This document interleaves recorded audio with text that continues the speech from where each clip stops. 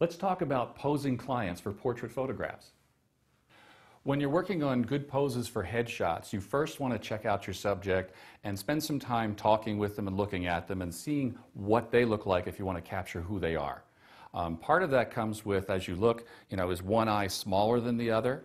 If that's the case, you want to have the smaller eye closer to the camera. And just different things. For example, on our beautiful model Emily here, if you look at her part, you want to shoot your light into the part of the head. That's always one thing that makes a shot look a little better. And then also, if a person is thinner or fatter, you want to decide whether you want to broad light or short light them.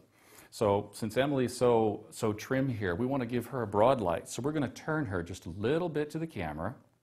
And instead of just having the, we've all seen the tin soldier pose that everybody gets. You want to turn the body a little bit closer to the camera. You want to shift shoulders just a little bit. Just kind of shift down on one of your hips there. Put your foot up on the box, Emily. There you go. And you see how the shoulders changed, the head changed. If you tilt the head one way or the other, Emily, tilt your head a little bit to the right. That gives you one look. A little bit to the left gives you another. Turning the face a little bit closer to the camera gives you another. And changing where your light is. So we're going to take the light, and we're working with a very large softbox here.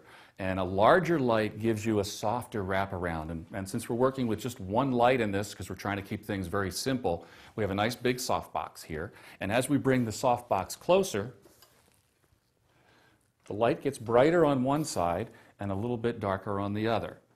And if you look right now, if Emily turns her head a little bit to the right and tilts just a little bit, you can see that the broad face, the bigger portion of her face is lit. That makes a thin person look a little bit more full and give them some life to their face. If this was a heavyset person and you lit that broad side of the face, you'd make them actually look larger.